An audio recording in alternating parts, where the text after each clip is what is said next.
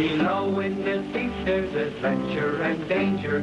That's where you'll find Diver Dan. The sights that he sees are surprising and stranger than ever you'll see on the land. Doc and Diver Dan near death are they, as under Teetering Rock they stray. The rock moves and begins to shift. Could the Baron be the giver of this evil gift? Look out! Help! What happened? Teetering Rock tottered and stopped. Something kept it from falling. Look, under the rock.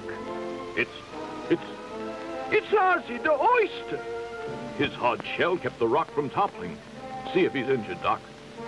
Ooh, if I could only examine him. Say Ozzie.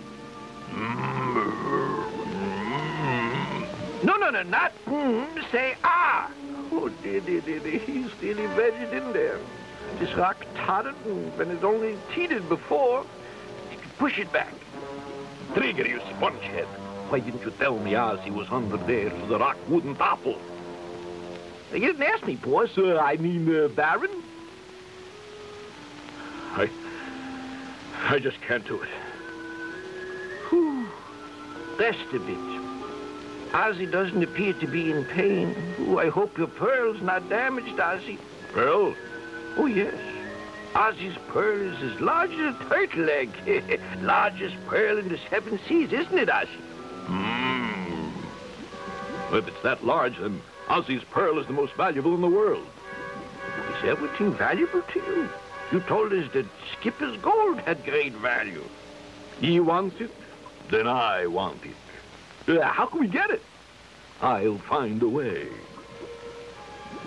Well, I'll give it another try. Apparently, strength isn't the answer. I still can't move Teetering Rock. Well, it didn't totter on its own. Somebody must have pushed it. Probably Baron and Trigger. But if they could do it, why can't you? I don't know. But I do. I know the secret of Teetering Rock. I think I had better go for my bag. And see if you can find Finley.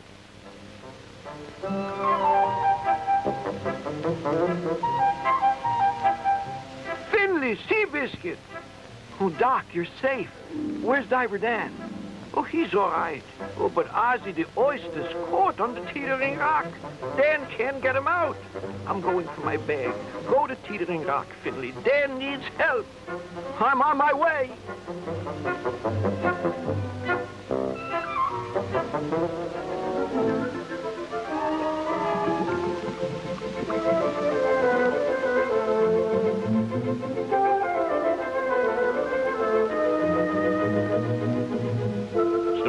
I just can't do it. Dan, oh, Doc told me. Oh, Finley, Seabiscuit.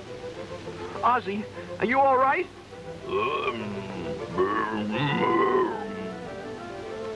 We'll have you out in a jiffy, don't worry. We'll get this rock to roll. Let me take a look at this rock. It must be a matter of balance. If we can just find one spot where the rock balances, a little shout should do it.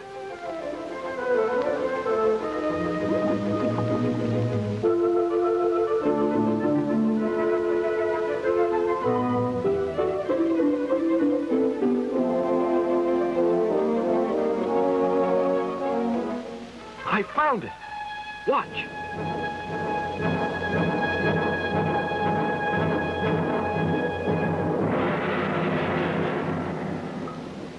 See? Nothing to it. Suffering salamanders. Foiled again. Well, you can't win them all, boss. Ah, shut up. I can't wait to see that pearl. Why, haven't you ever seen a pearl before? Of course, but Doc told me that Ozzie's pearl is the largest in the world. It sure is. So that makes it the most valuable. Open up, Ozzie. Show Dan your pearl. Wow, it is as large as a turtle's egg, just as Doc said. What a beauty. I see it, boss, I see it. Quiet, blabbermouth. He'll hear you. What was that? I heard something. Sounded like Trigger and the Baron. What'll we do, Dan? They may be after the pearl, too. Listen, I have a plan. Let's pretend we're going to move on, leaving Ozzie behind. Are you game, fellows? I'm with you, Dan. Well, Ozzie, we have to leave you now, but we'll be back in about an hour. Now, don't you get back under Teetering Rock. That's right, Ozzie.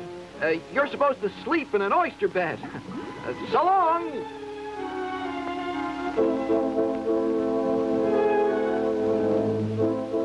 So, hi, Oz. How you doing, chum? Here you got yourself in a stew. An oyster stew. Get it? Get on with it, you clown, forget the jokes. About that pearl. Nice weather, eh? About that pearl, I hear it's a beaut. How about a peek, old buddy? Old buddy boy, yeah?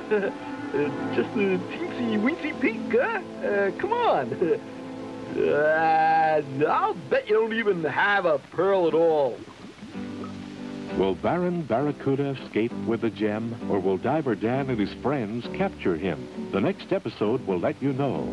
So join us again on our very next show. He moves among creatures of frightening features, flashing teeth, flashing jaws, slapping fins, snapping claws. He protects and he saves his friends under the waves. That's where you'll find Diver Dan.